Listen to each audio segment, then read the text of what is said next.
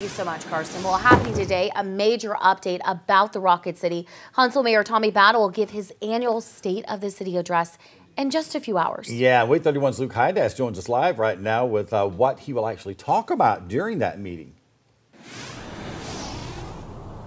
Yeah, Chris, Megan, a lot of new topics today from the mayor expected. And what makes this State of the City address so different? Well, hey, it's the first one since Huntsville was named the biggest city here in the state. And that growth is really going to be the theme all throughout the mayor's message, we're told.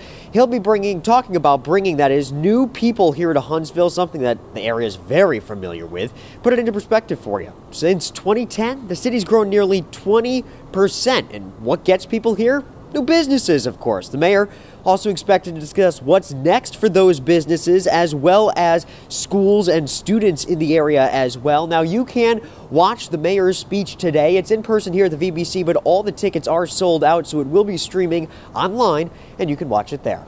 We're live in Huntsville this morning. Luke Hydash, WAAY 31 News.